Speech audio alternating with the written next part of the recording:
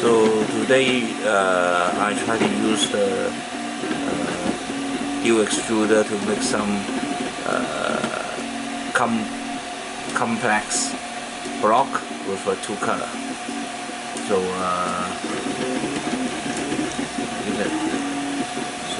look at this. So this is a Hilbert cube and using the 3D printer.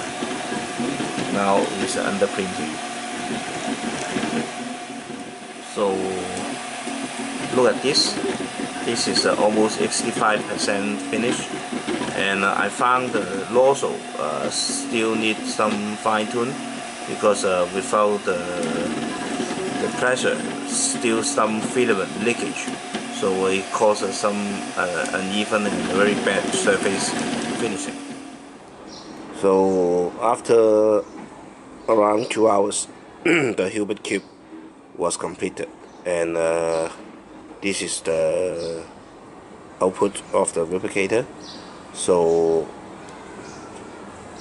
the surface still very rough. I think I must have some adjustment on the extruder and the nozzle, but this trial is good and can be accepted.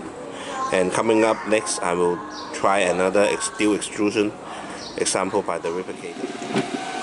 So this is another example by the dual extruder, and you can see this two color tone, black and white, and using left for the black and right for the white color.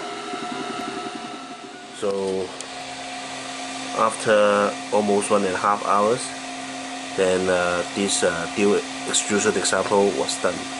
So you can see the cosmetic is better than the Hilbert cube, and because this is after alignment. There is two alignment. One is the platform level, and another one is the nozzle.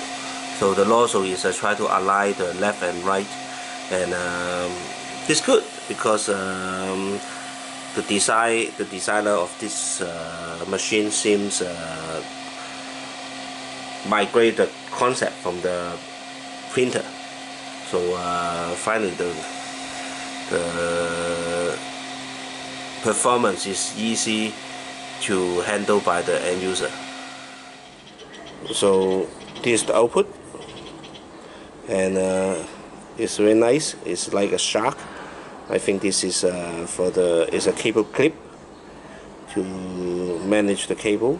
Could be, or tie clip. No, but it seems not. Usually it's a cable management accessory.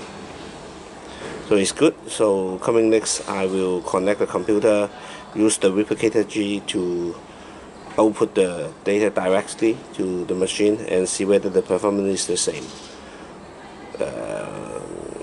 After that, then I can try to print all my own design. That's it. Thank you.